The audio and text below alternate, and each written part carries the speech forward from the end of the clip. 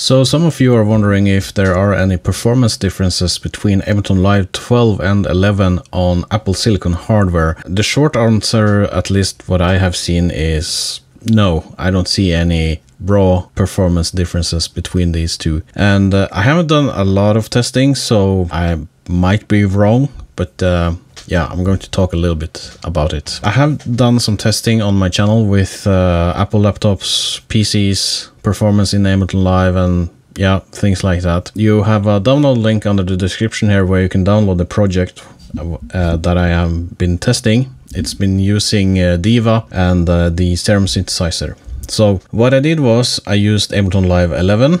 I loaded up this project I have linked below, and I turned on Warn on CPU overload in the top right corner in Ableton Live, where you have the audio buffer CPU meter. So when the audio buffer overloads, it will say CPU. It will just light up besides the percentage meter there. I opened it up on Ableton Live 12. And I managed to run, I think it was 134 tracks without getting any CPU warnings. I did the same in Ableton Live 11 and I got 134 tracks without any CPU warning. Ableton Live was set up the same, of course, 44.1 kilohertz audio, and the buffer size was the same between the two, Ableton Live 11 and 12. If not, the test wouldn't be valid. So this is just a test I did, and my results are then saying that there are no performance differences between those versions, at least in this test.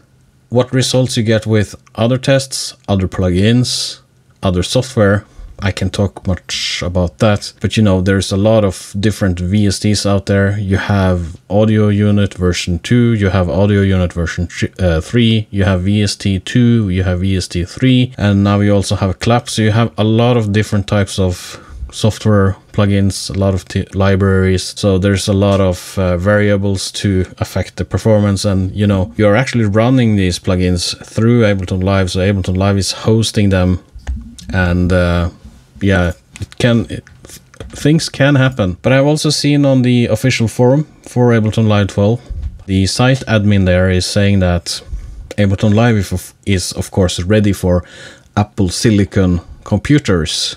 It's not running through Rosetta or emulation. So Ableton Live is ready for the new Apple computers. But the difference between Live 12 and Live 11 is more or less the same in terms of CPU usage, and this is written by the site admin on the Ableton forum as well. I have also checked on Reddit. A lot of people are mentioning that Ableton Live 12 feels a little bit better. Feels like the interface is a bit more fluid, the application starts faster, and one guy is actually saying here in some thread that his old project in Ableton Live was using 15% of the CPU, and the new project in Ableton Live 12 is using 5%.